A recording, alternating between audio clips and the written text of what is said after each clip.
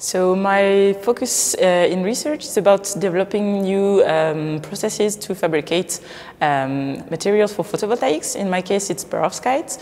Perovskites are the latest trend in the field of photovoltaic. And my topic particularly is fabricating them for a large scale. So I'm using a vacuum deposition process, contrary to what is mostly done in the rest of the world, which is a solution process.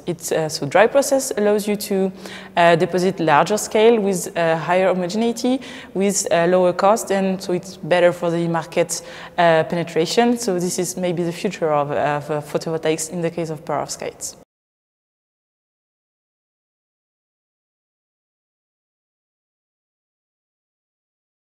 So after high school, I was torn between choosing science and English. So I chose to go to science. This way I would keep the English part. And so I pursued my studies with a bachelor degree of 3 years in physics and chemistry at the University of Angers in France. And then I pursued with a master degree, so 2 years in material science. I joined the École Polytechnique in 2016 through an internship. And then I had the opportunity to get a PhD grant between IPVF, French Photovoltaic Institute, and the LPICM Laboratory of Physics of Thin Film and Interfaces at École Polytechnique. I'm now in my 3rd year of PhD. I will defend next September.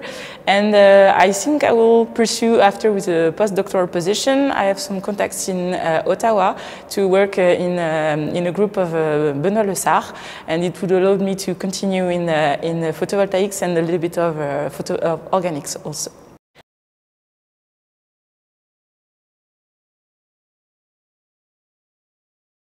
So in my professional life, integrating Siebel Scholar program, it's a big opportunity because it allows me to get in touch and meet a lot of people from all around the world, integrating a network which is already strongly built, and I'm part of it now. I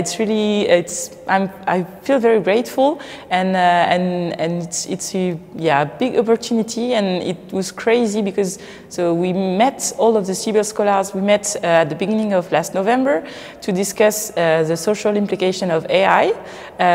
It was the annual conference event, and it was held in Stanford. So first it was great to walk in this campus, and we had very interesting discussions with some high-level scientists and also some people from, for instance, Garry Kasparov. So it was really interesting to meet these people and to be able to talk with them so easily. And on my, personal life, first of all, I'm very proud of this award.